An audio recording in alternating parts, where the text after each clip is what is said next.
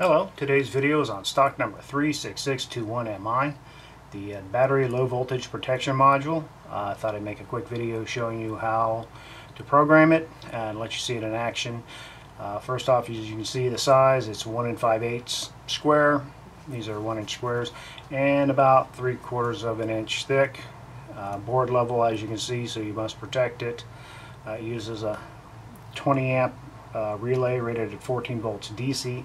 This is a DC only module. Let's see, it's rated for 12 to 36 volt DC batteries. Anything below 7 volts, this thing just doesn't operate. Let's see, accuracy is 0.1 volt. I was playing with it earlier and running it at 14 volts with the relay active and the display. It was pulling about 90 milliamps. As it dropped and it got down to about 12 volts, it was pulling close to 100 milliamps. Then of course, once the relay shuts off and you're just running the display, was about 25 milliamps. So keep that in mind.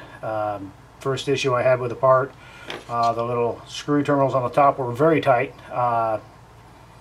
Just took a little bit of effort and realizing you had to unscrew them counterclockwise to get it to loosen up. But hopefully they're not all like that, but it's just the one I did was like that. Just keep that in mind. And let's see, you have a plus and minus button that gets into programming. I'll show you that in a moment, and display. Okay, that's how the unit comes. I already have one hooked up to a fan just to give you an idea. See it running. This is your voltage in, that's going to my benchtop power supply. Voltage out to the fan. You know, voltage in is voltage out. Turn my supply on. Turn it up. Actually, I have it set at 14 volts there. Fan turns on, so you've got a indicator, and obviously it follows it. I have it set at 12 volts right now. It turns off at 12 volts, but it turns back on at 14. Okay, now let's get into the programming and show you how it works. On the plus button, if you press and hold, it starts flashing, and instantly you got to be really fast because it'll add a 1/10 of a volt. Well, you can change your setting. This is your voltage turn off. Let's say if I wanted to turn off at, let's say 11 volts. Okay, you leave it alone. Once it stops flashing, it goes back. That's the voltage actually running into it right now. Now if you press and hold the minus button, now, yep, again, you gotta be quick. Oh, you also gotta be quick, or it goes back.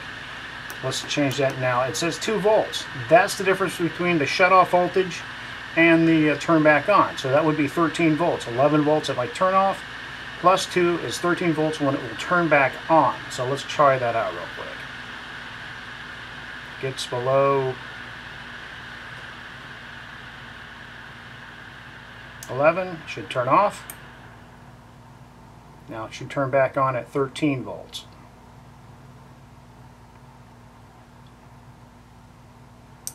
And that's the one little point I want to show you, because like I said, it's not intuitive when you see just that 2 volts. That's the difference between your turn off and where it turns back on. That's the major thing I wanted to show you.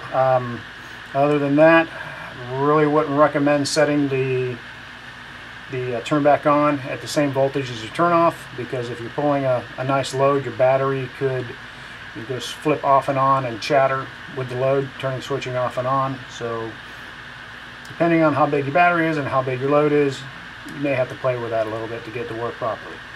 I guess it's pretty simple, straightforward little device. Hopefully this answers your questions. You have any more, let us know. And thank you for watching our video.